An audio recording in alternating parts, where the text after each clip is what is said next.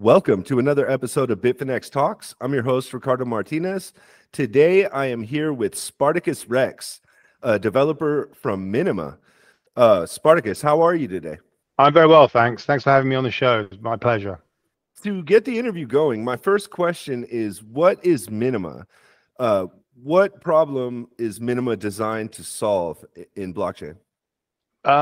So Minima tries to address the one issue that I have with the entire current crypto space at the moment. So I, like many other people out there, fell down the Bitcoin rabbit hole, over a decade ago now.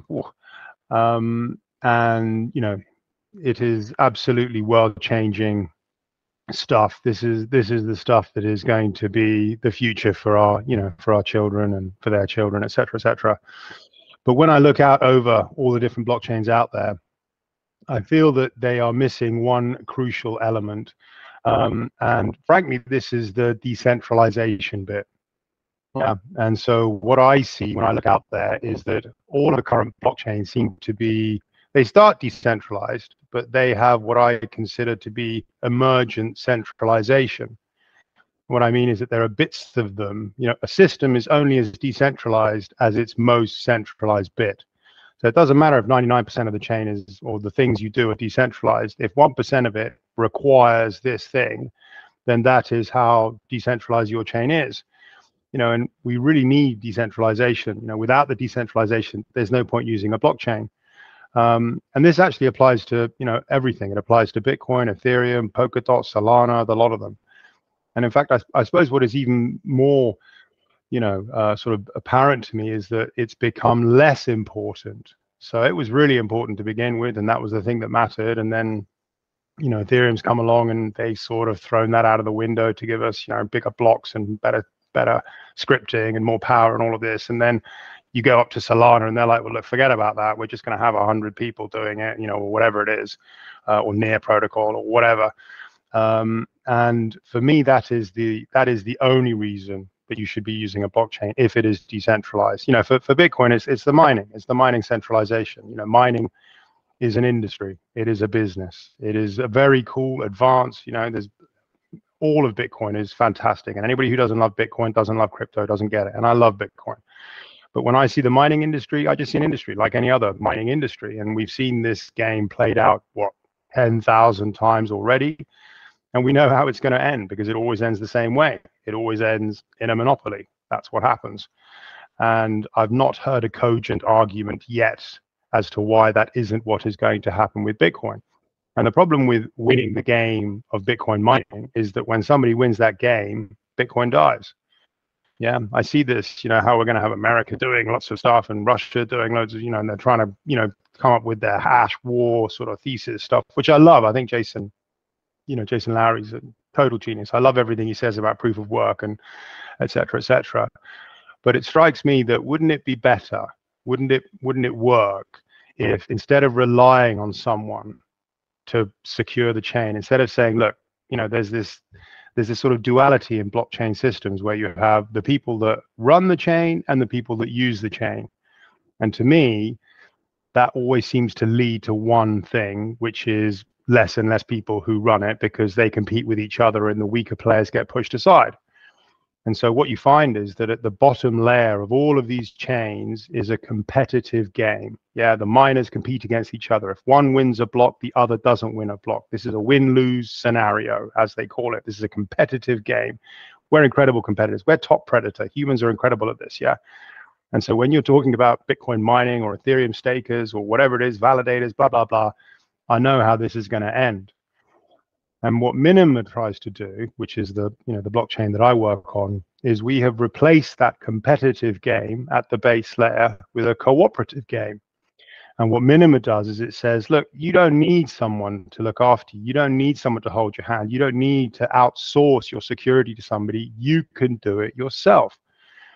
And so on Minima, what we've done is we've come up with a system that is so small and compact that every single user can run it in full. And when I say in full, I don't just mean fully validating. I mean, you need to be intricately involved in the construction of the chain. That's the bit that matters. Building the blocks, putting the transactions into the blocks. That's where the attack takes place. Yeah, that's where the censorship takes place. I mean, blockchains are incredibly slow, clunky databases. They're frankly useless at everything, but they do this one thing that nothing else can do, which is why they're so amazing. What is this thing that they do? What is this ability that they give us that we can't get from anything else? Censorship resistance. That's the thing. That's what a blockchain is for. And actually, when I think about the Bitcoiners, I mean, not to disparage them or anything, but it strikes me that they're conflating hard fork attacks and soft fork attacks. And just to get a little bit technical here, what I mean by that is that, they sort of think, look, there's lots of nodes out there validating the network, this economic majority argument that they keep using. And they keep saying, so you're not going to, that is actually what keeps the network running. The miners just are the engines that are doing it. And I would say to that is incorrect, because actually what your fully validating node does is it prevents a hard fork. Excellent. Yeah, you absolutely have to have that. And what I mean when I say a hard fork is, this is the set of valid transactions. I'm now going to add a new one. I'm going to expand the set of valid transactions. So if I came up with a transaction that was like, I'm going to give Ricardo 100 Bitcoins that he doesn't own, that's an invalid transaction in the old system. But if we do a hard fork, we could come up with with a transaction that worked with this special signature, blah, blah, blah. Ricardo can print money. That can't happen when you're all validating. Fantastic. That's a hard fork attack. Lots of validators prevents that. But as I just said earlier, there's only one thing that a blockchain is good at, that does, and that is censorship resistance. And a censorship attack is not a hard fork attack. A censorship attack is a soft fork attack. What do we mean when we say soft fork attack? We mean, here is a set of valid transactions, and now I'm going to make that set smaller. So in other words, there's a transaction that somebody in Russia sends, and they don't want to put it into a block. They don't have to put it into a block. That's called censorship. That's really bad. And there's nothing that your validating node can do to force a miner to add that transaction to a block. If he doesn't want to add it to the block, there's nothing you can do about it. It doesn't break the rules. He hasn't tried to change the game. Your node still thinks that is a valid block. It just doesn't have the transaction that they don't want to add, to the block. And so the only people that are involved in doing the one thing that blockchains are good at doing are the ones who build the blocks. Frankly, checking all the transactions and making sure you don't do a hard fork attack is a given. Of course you want to do that. That's fantastic. No one's breaking the rules. But what really matters is that everybody should be involved in building the chain. And that's what Minima tries to do. How does Minima do this? Like, how is it different? Like, how are transactions being validated in Minima if it's not using proof of work or like ASIC miners? Or does Minima use proof of work, or is it like using proof of stake? Minima uses proof of work because proof of work is total genius. Yeah, I love proof of work. But what Minima does is it doesn't pay people to do the work. What Minima does is it lets the users mine their own transactions, and then by using some clever maths, we stick all of that proof of work together, and that is what actually secures the chain. And so when you're coming up with this system, you're thinking, okay, I want to do a different system. I want a system where everybody does everything. So what have we got to think about here? And so the first thing you have to do is think, like, well, where's it going to run? How am I going to run this? And you're like, well, I can't run it on a laptop because half the planet doesn't have laptops. And I certainly can't run it on servers or Kubernetes clusters or any of that stuff because even less of the planet has that. And so when you're thinking about that, you come to the pretty obvious conclusion that the only device that you can reasonably expect your users to have is a mobile phone. So the first thing you say to yourself is, all right, I've got to write an entire blockchain system that runs on your mobile phone. You go, okay, right. And then you say to yourself, okay, well, how am I going to fit these massive databases? Yeah, blockchains have huge databases. There's lots of stuff going on. How is that going to possibly fit onto your phone? Well, if you have the benefit of hindsight, and if you can look back at the last decade of blockchain battles, you will see there have been some beautiful inventions and stuff that has gone on which simply can't be hard forked into the current chains because that's very complicated. And one of those things is called a proof database. I mean, Peter Todd, a great man, was the one that first sort of introduced that to me on Bitcoin Talk way back when with an MMR database. And effectively what that says is, and the way that we do it with Minima, is that the old paradigm is that everybody has a big book. Everybody has this big book, and all the transactions are in the book. And when you send a transaction, I can look in my book, I get the transaction, I go, does Ricardo have this money? Okay, I find you on page 457. Yes, this is a valid transaction. Well, why don't we flip that? And why don't we say, well, look, there's no point me looking after Ricardo's, I don't need to know whether Ricardo's got the money, but I need him to be able to prove it to me when he sends a transaction. And so in a proof database, what happens is that instead of everybody storing everything, I store the data that is relevant to me, and you store the data that is relevant to you. And then when you send a transaction, you add a mathematical proof that we can all validate, and that shows me that your coins are valid. And what this effectively means is that all of us keep the spine, but I don't keep all the pages. And you keep the page with your coins on them, and I keep the page with my coins on them. And when I send a transaction, I add that data to the transaction, and everybody checks that the page fits the spine because it's got a sort of jaggedy edge, and it goes, oh, look, this is valid. It's a Merkle tree. Yeah, it's Merkle paths, it's a Merkle root, not to get too complicated. And so you can actually have a system where I now have all the data that is relevant to me. And I check everybody's data when they send it, but I don't keep it, because when you send a transaction, you add that data to your transaction, and so I can check it. And so now my database is only the size of my coins, and your database is only the size of your coins. But what's really nice about this system is that it's lossless, which means we have as much data as you would normally have in one of these big databases, but everybody only keeps the bit that matters to them. And so you're like, wow, okay, cool. So now we have a system where we can actually have tera quads of data, whatever the hell you want, but everybody only stores a little bit of data, and that'll fit on your phone. You're like, oh, okay, that's nice. And then I guess the last component that you sort of really need to crack is, what's the consensus engine going to be? Is it going to be proof of work? Is it going to be proof of stake, et cetera, et cetera? And again, Minima has gone for proof of work. This is very important. Proof of work is a commodity. Proof of work is a thing that people don't seem to understand. Proof of work is actually something objective. This is really important. Money should be objective. What I mean by that is that when I give you proof of work, I've proved the work that I have done to make it. And you don't have to ask anybody. You can look at that piece of data that I've given you and independently yourself, objectively go, yep, he's done the work. I can see the zeros. He's done a lot of hashing. You couldn't have done this without actually having done the work. It's a thing. Proof of stake is not that. Proof of stake is an equity. Yeah, it's in the title. It's a stake. It's an equity thing. And what that means is that it's subjective. Yeah, it means that I can only prove the proof of stake by asking somebody else. Proof of stake is only valid in its own system. It's not something, you can look at Ethereum as a proof of stake chain. In my bedroom, I could fake an Ethereum chain. I could come up with a completely new Ethereum chain, just myself, just mucking about, giving myself money, whatever. If I showed you both those chains, you would not be able to tell which one was the real Ethereum and which one was my fake chain. And the way that you would tell which one it is by going to a website or going to an exchange, and they would say, well, we're using this one. Or you have to ask somebody. This is subjective. There is an external thing that you need to speak to tell you. It is not an objective thing. It's not like a lump of gold.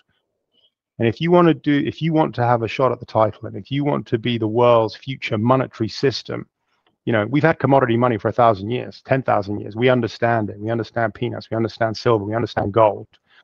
Fiat money, equity money, we've had for 60 years, and look what a complete disaster it is. Yeah, this sort of subjective notion of money, that's not going to work.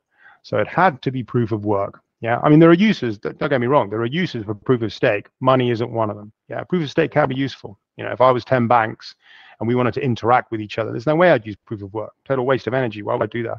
I'd just use proof of stake. Yeah, but if I want to have money, if I want to have a permissionless system, if I want to have a system where anybody can play without having to ask anybody else anything, then it's got to be proof of work. And so you're thinking, okay, proof of work, but how do I stop what I mentioned earlier, which is this emergent centralization? How do I make a system that actually remains decentralized, which doesn't centralize over time? This seems to me to be the current issue, the current crux. And what you do is you say, well, look, I'm not going to pay you to do the work. You're going to do the work. You're going to do a little bit of work, And when you do this work, this is going to allow you access to the network. And so the sort of paradigm shift is, instead of saying, I've got 10 really big miners and they do loads and loads of work, I'm going to say, well, look, I've got 1 billion users and they all do a tiny bit of work. But 1 billion times a small number is equal to 10 times a big number.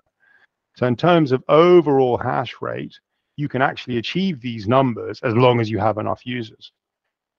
And so Minima uses a cooperative game. Cooperative games are good because they're win-win. What I mean by that is that when you mine your transaction and you forward it to me, and then I see that you've done the work, and I'm like, oh, okay, he's done the work, and I forward it, you've actually secured my coins as well. Now, you do it to secure your coins. You're trying to protect your coins. You're not doing it to protect my coins. That's fine. There's no altruism. That always breaks. Yeah, you need to have the correct incentives. But you do some work to protect your coins. And I'm like, oh, look, he's done some work which protects my coins as well. So I'll forward that. And when I do some work, I'm trying to protect my coins. Like I do, 10 seconds every 10 minutes. Yeah. You actually mine your own transactions. We have a pulse network that goes on. But effectively, what we want is 1% of your phone. Yes, you're not there grinding away. And there's no reason for you to grind away because you don't get paid. Yeah. The really big difference is that we've removed the coin-based transaction from a technical point of view. In every block, there is a Coinbase transaction which pays the person who found the block. Minima doesn't have that. Minima simply has users forwarding these messages to each other because all of those messages add up, and that is what secures the network. So we've got a system which runs on your phone. We've got a system that doesn't use a massive amount of data because your database is now a proof DB. And we've got a consensus engine backed by a commodity, an electric commodity, proof of work, which doesn't centralize over time. Like one of the really nice things is that what I have noticed is that when blockchains get bigger, the larger they get, the more centralized they get on all of them. I'm seeing this with every single one, especially Ethereum, and Bitcoin, beautiful Bitcoin. That it seems to me pretty apparent the way that the mining is going with these massive racks and things. Those huge server farms are not processing transactions. Yeah, that's not what you need all those computers for. Those computers are hashing. Yeah, they're fighting other miners. Wonderful. Go for it. But how are you going to compete with that? How me and you, Ricardo, are going to compete with Riot? Yeah, with Riot blockchain mining. It's just not going to happen. So this way, all the users participate in the game cooperatively to secure the network with proof of work. Other than that, we use a UTXO system. We have, a nice scripting language that basically adds the 5 or 6 functions that I think Bitcoin really, could do with covenants, Merkle paths, check signatures, a few. Frankly, other than this, I was happy with Bitcoin. But, the SegWit wars sort of turned, that's when we first had our first lovers tiff, if I'm honest. And that's when I realized that I'd become a bit player. I used to be a runner. I used to run it on my desktop. I had -gen as one of the parameters. I used to be mining with all the others. And then there came a moment where I realized that I no longer mattered in that sense. And I found that quite difficult. I suddenly realized that my opinion on what should be happening to the network, should we have big blocks, shouldn't we have big blocks, didn't matter what I thought. Yeah, I was going to go with what the miners thought. And I was like, when did this happen? How come I've been kicked off the network as a decider, as a I'm a user now, I'm not a runner. And that's what I didn't want to happen with Minima. So every single user of Minima runs the same software in the same way and is incentivized to do the same work. If you don't do the work, we kick you off the network. So you've got to do the work.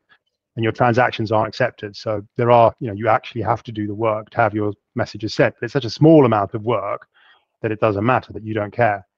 And that's that's really where Minima does its thing. You have a lot of really interesting takes about some of these issues that surround other chains. So if Minima doesn't have like a Coinbase transaction, how are new tokens distributed to the users amongst the network? Like, is there like a block reward, or like how does that work? You have to print them. It's like proof of, so we had to print them at the beginning.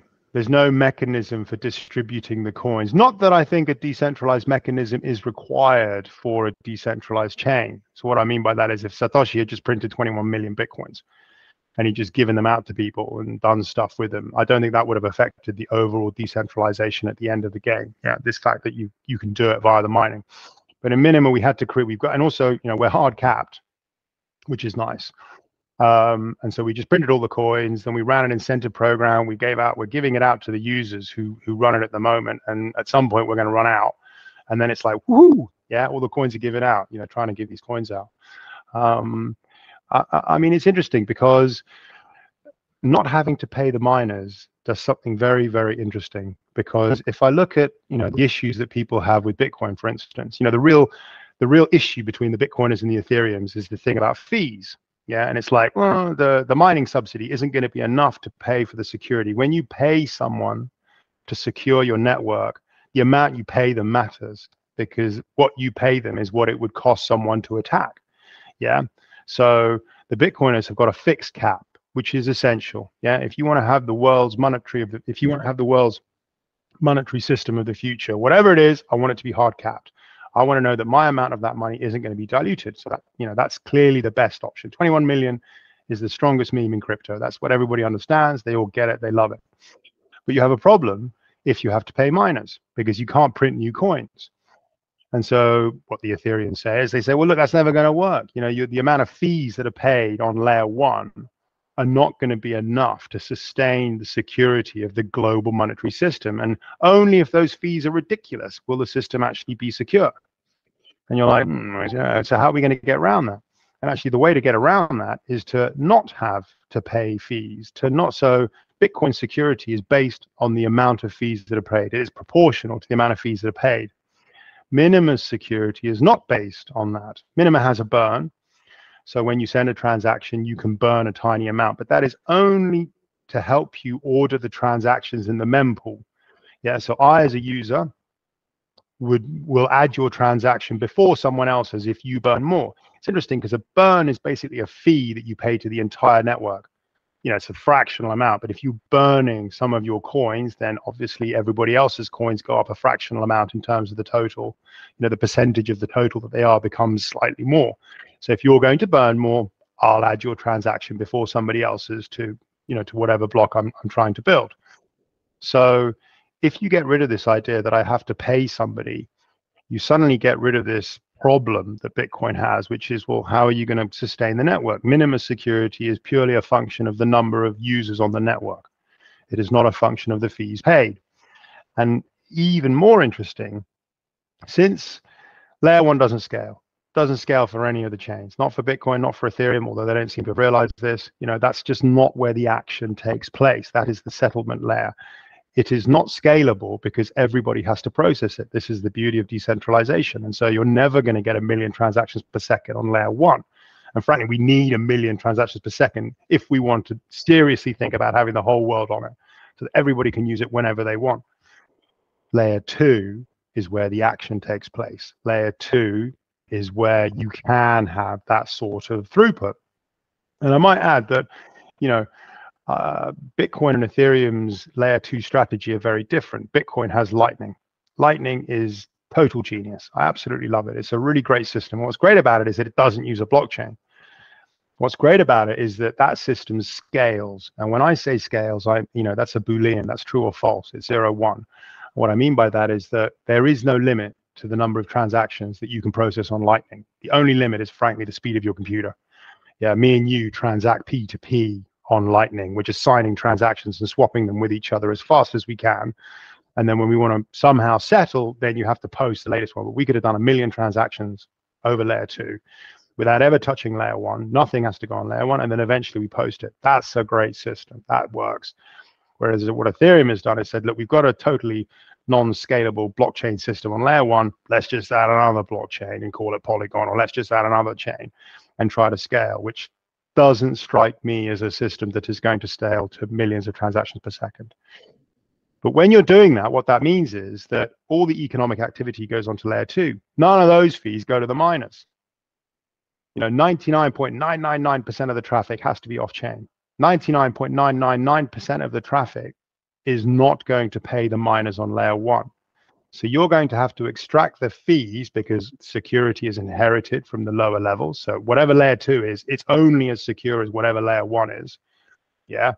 Whatever's happening on layer two doesn't matter how secure you think that is. If your layer one is not secure, your layer two is not secure, or your layer three. And so what we now have a system is you're going to have to pay for the entire security of layer one with 0.001% of the traffic. How's that going to work? Yeah, it means you're going to have ridiculous fees, yeah, to be able to compensate for the fact that most of the transactions are going off chain. Again, this is not an issue for Minima because we're not paying people on layer one to secure the chain, because we do look after, we look after ourselves. I'm fully sovereign on Minima. I don't rely on anybody else. And that's a really big deal. The fact that we don't have to worry about fees and we don't have to worry about, mechanics of chain, of transactions going off chain, means that we can have a hard cap. And see, what I mean is that the Ethereums, they know this, and they're like, no. You have to have an expanding supply. You have to have an inflationary system, because that's the only way that we can be sure to pay the miners. And I sort of accept that argument.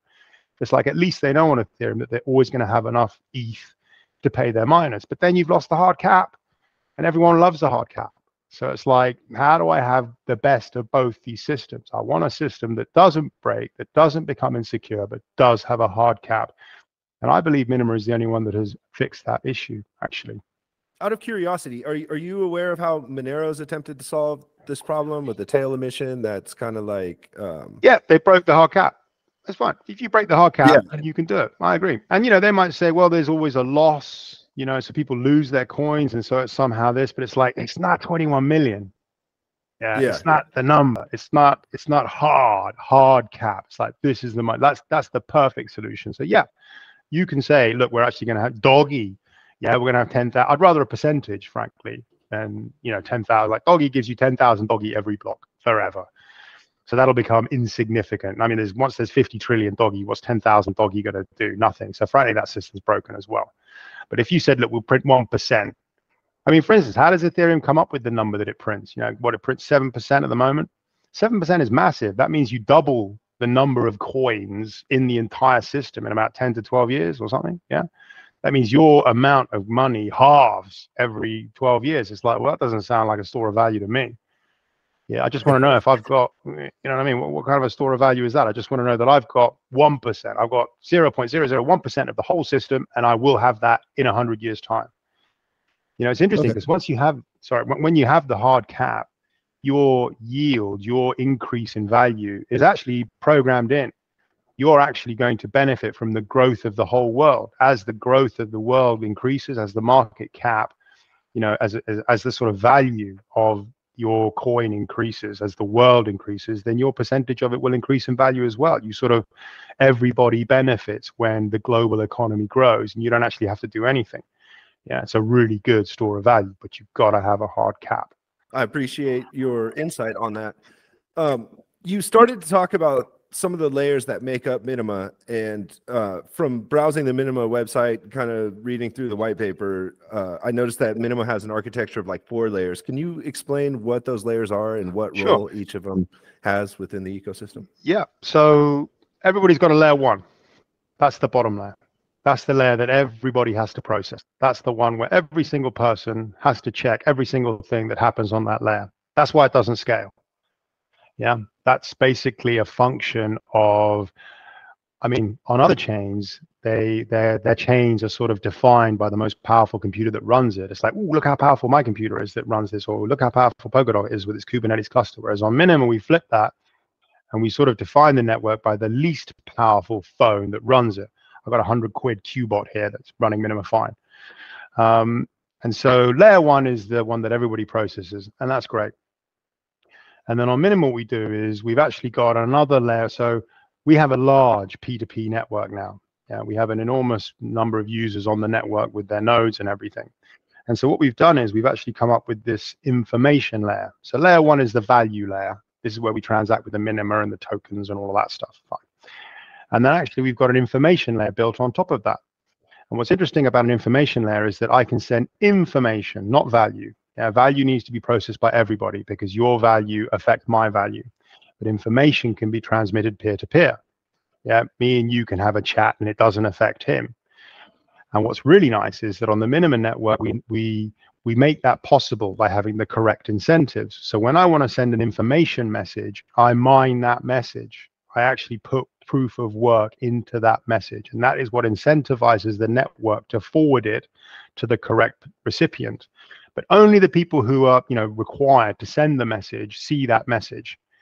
But I have to do work to do it, which is why I'm happy to forward the message for you. So what we've got is a network where the more messages you send over Maxima, the more secure the network. Yeah, which is a really nice incentive, which sort of works. Yeah, because we've tried to do this before. We've tried to come up with peer-to-peer networks in the past, and they're always sort of altruistic. I mean, I've got to say, I think Noster's a bit like that. Yeah, I love it, but it's not going to work. It doesn't work because it always relies on nerds setting up servers to forward stuff for the non-nerds, and they're not actually getting anything for it other than the network. Yeah, and that always breaks because there's always way more non-nerds than nerds. What you want is a system where I'm happy for you to send as many messages as you want, because the more messages you send, the more secure the network is. The more secure the network is, the more value I can store securely. The more value I can store securely, then the more valuable the network, the more valuable my coins. So I'm actually happy to forward those messages for you. So we have the layer, the value layer on layer 1.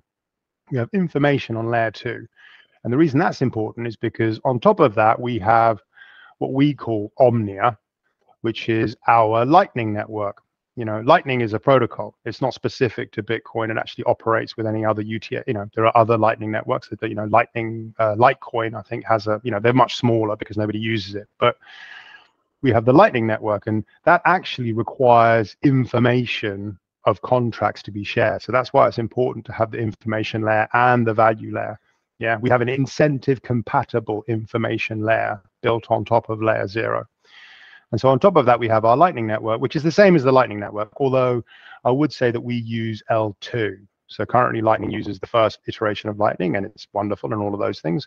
But there is chatter in the background about, we could make it really cool if we did that's the other. Obviously, benefit of hindsight, we have added all of those features. So we have the next version of Lightning, which is really nice, yeah, which is really sorts things out. So we have that on top.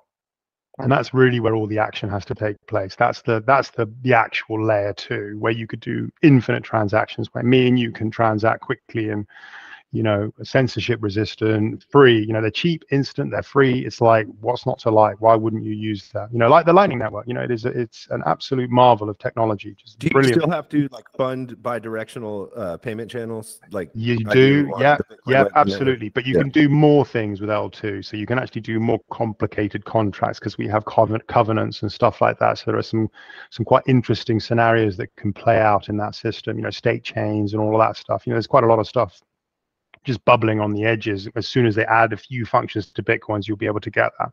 So we do all of that. And so that's our Omnia layer. And then sitting on top of all of this, we have this thing called the Mini-DApp system.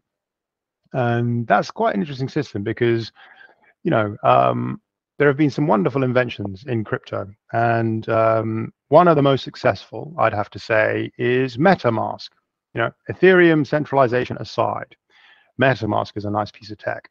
What I mean by that is that everybody uses it. And so what they did, what the Ethereum boys did is they said, look, why don't we give access to this blockchain tech to 100 million web developers?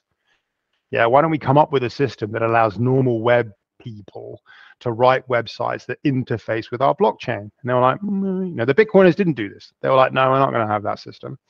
The Ethereums went, no. And MetaMask has been a raging success. What I mean by that is that look at the applications that we have. Look at what has come out of this permissionless system. We basically come up with a system which is equal to the current financial system in a decade. There you go. So the whole concept of MetaMask is really, really nice. The problem with MetaMask is it's totally centralized. The problem with MetaMask is that when I access MetaMask, I'm actually accessing Infura's servers. Yeah, 99.99% of people who access MetaMask are just using consensus and their servers. If they were shut down tomorrow, what would happen? Nobody would be able to use anything because nobody's running an Ethereum node, I can assure you. So everybody would be in trouble. So what we did for Minima was that we actually embed a web server, got a web server running on my little phone. And you can write these applications just like a normal application, like a website application, and then you zip it. And then you send it to someone, and then they can open it, and it accesses your Minima node. And so you're basically running a local version of MetaMask. And instead of having to go to a website, so when someone says to me, have you seen this great decentralized application? I'm like, oh, wicked, give it to me. And they're like, no, you have to go to www.uniswap.com. And I'm like, why do I have to go to a website? What if the website gets taken down? What if they decide to change the code and I don't like it? That doesn't sound decentralized to me. It sounds like somebody else is in charge. Whereas on Minima, what happens is that you actually zip these websites up. There's a JS file like www.js, like exactly the same way that you would use Ethereum, but you're accessing your own node. And so we call this mini dApps. And this is our application ecosystem. And that sits on top of everything. And what this means is that when I write a mini dApp and I give it to you, Ricardo, I can never take it away from you. I can never change it. I can give you an upgraded version and ask you to use it. And if you say, oh, this is much better, I'm going to use it. But if you don't like it, you can use the old version because you still have a copy of that. And that sits at the top of our stack of, stuff. Okay, and the mini dApps are like things like, I don't know, like a marketplace, like an NFT marketplace, or a DEX, or like some of these other decentralized. Yeah, like we've also, all of that. Or for instance, we've got an application currently, which started as a proof of concept, but we haven't actually written the final version. It's called Max Solo, and it's basically trying to be WhatsApp. So imagine a version of WhatsApp that looks exactly like WhatsApp. You use WhatsApp Web, yeah, you can use it on your phone. But you use WhatsApp Web. Nice application. I use it daily. Yeah, everybody does. It's a beautiful application. Totally, they're reading everything. Yeah, they have the private keys. They're reading everything. They're scanning all your messages. That is not a private chat. And so we've got a mini dApp that looks like that does that operates on our layer 2, on our Maxima. We call Minima the layer 0, the value layer. We call Maxima the information layer. And we have Omnia, and then we have the mini dApps on top. And so one of our mini dApps is just a chat application. We have another one called Chatter, which is our version of Twitter, which is really nice. I really like Chatter. No center, no server. I don't know what people are saying. I can't censor it. I can't turn it off. This excites me. This is what I want. I don't want to be able to turn it off. Everything I work on, I think, is there any way that I can stop people from doing this? And if there is, I need to fix it so I can't. So yeah, you can write, so one of the main application people use is the wallet, and token creation and, that sort of thing. But we have, we have a yield product where you can send stuff and we send you this, or we have future cash, which is the system for sending money to the future. Yeah, so you can sort of have installment payments coming in later, just, basic financial stuff. And yeah, that's what you can write as a mini dApp. Within crypto, there seems to be like a bifurcation where there's like the Bitcoin ecosystem, and then there's like the multi-chain Web3 kind of other side of the crypto world. Minima seems like it has kind of qualities from both sides of the crypto divide. Where do you envision Minima within the wider crypto, like Web3 multi-chain ecosystem? When I think of, I'd like Minima to be, I want Minima to be, money is winner take all. There will only be one winner here. Yeah, there's only one winner of the game of coins, as in one, which is the money. And then there'll be all the other little stuff that happens around the edge. That's fine. Minima is trying to be the commodity. Minima is trying to be Bitcoin. Yeah, that's really, he's the king. Yeah, that's who you're going after. And then you can build stuff off, off the side of it. But what I'd say about this Web3 stuff is, for instance, can you imagine if Consensus just came up with Ethereum.com? Binance tried to do this, and I was actually really pro what they tried to do there. Yeah, but what they did is they then tried to do decentralization theater. What they did is they tried to say, yeah, we are decentralized, when we all know they're not, when we all know that all the runners are permissioned. And it's like, look, I don't want that. What I want is an EVM, one EVM running as fast as you can run it. Yeah, because everything would work. They could do Ethereum.com and say, look, we've got a badass computer running Ethereum.com Ethereum. We don't have to do any of the nightmare of decentralization, of consensus across different machines. Yeah, it's like a total ugh. Whereas if you could get rid of that and just give me full speed, so when I send you a transaction, I don't want it to go in a block. I just want you to process it through the EVM. And what you get with that is that all the applications would work. Uniswap would work. All the different things we see out there would work. Because you don't need a censorship-resistant blockchain to sell a monkey JPEG for USDT. Yeah, censorship resistance costs. It's expensive. It's like, do you really need to be using a censorship-resistant network for that? What you've basically come up with is like a cool financial PHP server. No offense. That's what Ethereum is when I see it. I'm like, all right, so they've got a PHP server that's sort of financially minded. But if they did Ethereum.com, imagine what they could do. They're like, we're hard forking tonight, so the network will be down for half an hour, and then we'll be running again. And this is the new function you get. Wow, amazing. Yeah, we're upgrading the computers tomorrow, so we're actually going to increase the number of transactions you can do from 1,000 a second to 2,000 a second. We don't have to ask permission. We can just do it. And it's like, wow, cool. Now, can I run the Silk Road on yours? No. That's 1% of the market. Can I sell my monkey JPEG for USDT? Yeah, sure. Can I do my RVES stuff? Can I do my compound? Can I do that? Most of it, yes, you can. So frankly, I see a lot of wasted, we don't need this stuff. We don't, this is the thing that I'm confused about. A database is a million times faster. And half the stuff I see, I'm like, why didn't they just use a SQL database? Why are you using a blockchain? Yeah, you're only using a blockchain because of its censorship resistance. And that's expensive. It's slow. It's clunky. Yeah, and if you don't need it, don't use it. And so part of me thinks that there is going to be a washout soon. And actually that this sort of stuff is going to become less blockchain based because there's just no need to use a blockchain. You know, the right tool for the right job. Now, money, sure, that has to be blockchain based. Money, China, Russia, America transacting with different countries, that cannot be in the power of anybody else. I mean, but just to say, Ethereum, yeah, one blog post, 70% of the network was censored. They said, look, you're not allowed to use Tornado Cash. Boom, 70% of the network was censored. That is a fail in my eyes. Yeah, that is like, it doesn't matter. You can still do all this other stuff. It's like, I don't care about the other stuff. That's the bit that matters. You're meant to be censorship resistant. You're meant to be able to withstand exactly this attack. And they didn't even try to attack you. That wasn't even an attack. It was a blog post, and it completely ruined any idea that you are censorship, resistant. Because proof of stake centralizes, ridiculously. This is exactly what we told them for 5 years, but they didn't listen. That's fine. I mean, I'm upset about it. I liked Ethereum. I don't anymore. Why? When they gave up proof of work, they handed the keys to Bitcoin. They said, look, we're not going to be the commodity. We're not going to be the money of the future. Ethereum would work so much better if it was cheap.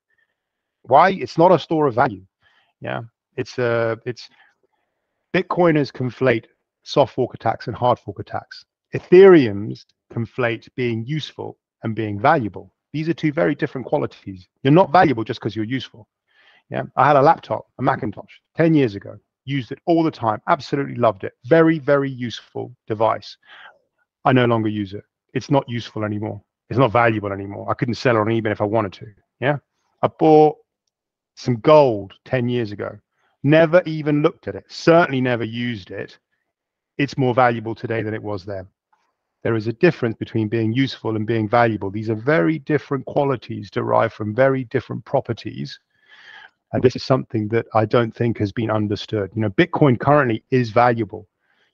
And people sort of think it's not as useful as Ethereum. And it's like, well, it's not meant to be. It's meant to be valuable. Yeah, you can be valuable as well. You can be useful as well as valuable. But it's got to be valuable. If it's going to be my money, it's going to be my store of value. And it's like, well, Ethereum is really useful. And it's like, yeah, it's useful, but it's not valuable. Yeah, it doesn't cost any, like you've made it now, so the network doesn't cost anything to run. That's what proof of stake does. It's like giving yourself a leg up. It's like Ethereum is valuable, therefore it's expensive to secure, therefore it's secure, and therefore it's valuable. It's like, wait a second, this is called a circular logical fallacy. I started with it's valuable, and I ended with it's valuable. Whereas proof of work is like, it's expensive, to generate all that work. Therefore, it's expensive to attack. Therefore, it's secure. Therefore, it's valuable. Nice, logical, linear argument. And this is also, I mean, I think these are quite subtle points, but they're so obvious to some of us. It's like, this is not valuable.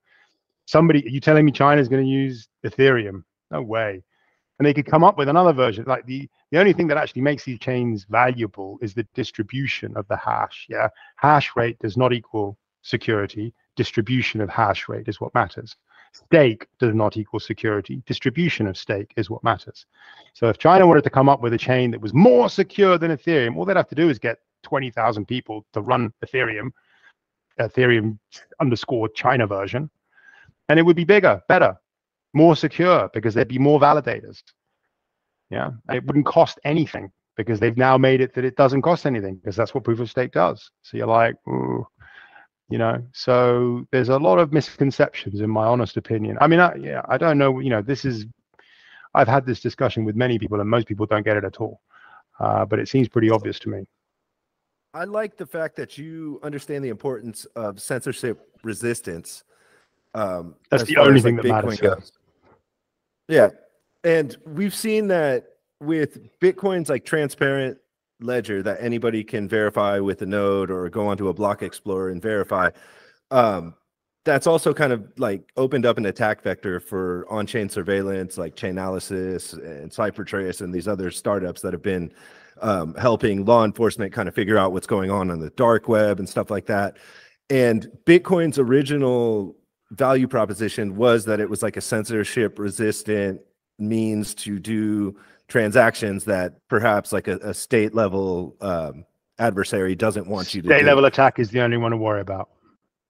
Okay, so how does Minima like stack up, I guess, in regards to like privacy? Like, could someone potentially use Minima without like this attack vector of like blockchain surveillance, you know, kind of like, well, interestingly, just to say that as Satoshi said, you know, you can use a new account. You know, we are into, this is my address, yeah, so this is my Bitcoin address, or this is my Ethereum address, so I send everything to that. That's very bad. And the problem with that is that you are ruining my anonymity set. So even if I always use a new one, the fact that you don't affects me because they know that that's you, which means that those transactions cannot be me. And so the set of transactions that they look for me is smaller. But if you wanted to, you could say, look, everyone's got to use a new address every time you do a transaction. That would already make it much, much harder. You know, just a simple thing without having to do hard forks or soft forks or any cool ring signatures or any of that stuff. There are things you can do to make yourself more private. If it became an issue, if it became a problem, it's all about UX, really, isn't it? It's all about trying to get this stuff into the hands of, you know, my wife, my mother. You know, how are they possibly going to understand this? And that's the current problem that I feel crypto also has, which is just trying to become usable enough. You know, remember your private keys. It's like, they're never going to do that. Yeah, I'd rather just go to Coinbase. And like my mom, go to Coinbase. Yeah, it's just impossible. Yeah, it's, with the tech, the tools, we just haven't got the biometric private key converter so that she doesn't have to remember 24 words. But it is possible to be more private. It is possible for it to be more secure without doing anything funky or special. And that, if you ask me, is more a question of the software that is being written on top. So we are UTX model, like Bitcoin. There are things that could be done to make this far more private. Yeah, you don't have to be using this. You shouldn't be able to tell who it is, even with Chainalysis. You know, it is possible for us to do stuff, which makes it much, much harder for people to trace that stuff. I mean, on Minima, we have an advantage where not everybody has a copy of everything. And so when you actually join the network, the only thing you download is a record of the history of the POW. Yeah, so everybody keeps a record of the POW, the work, so you know which is the heaviest chain objectively. So you can tell this is the right chain, this is not the right chain because it's weaker, doesn't have as much work in it. But I don't have a copy of the transactions that occurred 3 weeks ago. Like, I literally don't have a transaction. We don't keep that stuff. I only keep the stuff that's relevant to me. He only keeps the stuff that's relevant to you. When you join the network, you will keep the stuff that is relevant to you. But if somebody wanted to trawl through and say, I want to see all the transactions that have happened on Minima since you launched, good luck.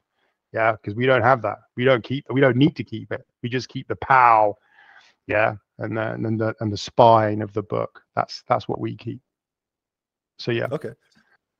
Although I would say, you know, it's interesting. I mean, just to say that Bitcoin has, you know, so confidential transactions. You know, confidential transaction, what they use on Liquid. That's really nice. It's really clever because there's no detritus. There's no extra stuff. When you're looking at Zcash, when you're looking at Monero, when you're looking at these very complicated privacy schemes, they have a lot of data that needs to be stored. They have a lot of extra stuff that you need to keep. Whereas confidential transactions, which basically are about the fact that there is a hash function out there, you know, hashing. And I can say, look, 1 + 2 is 3. This special hash plus this special hash, if I hash 1 and I hash 2, the hash is equal to the hash of 3. That number is equal to the hash of 3. That's a really weird property, yeah?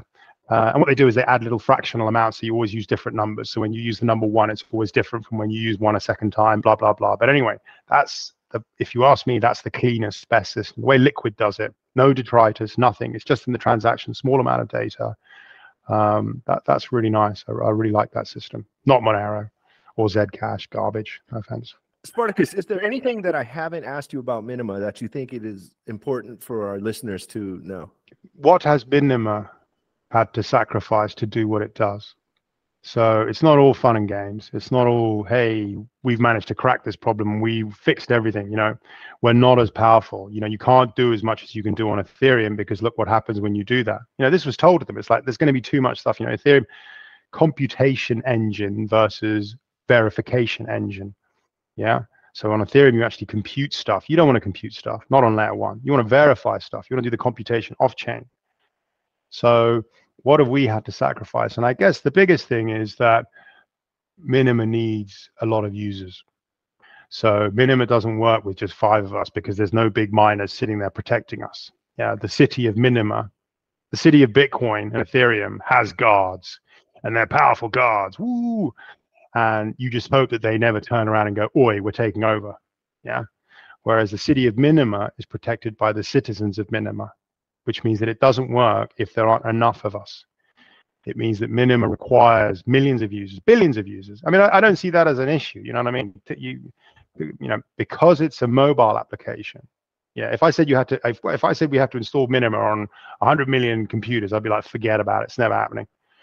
But if I said, look, I have to get 100 million downloads in the App Store, that happens every year.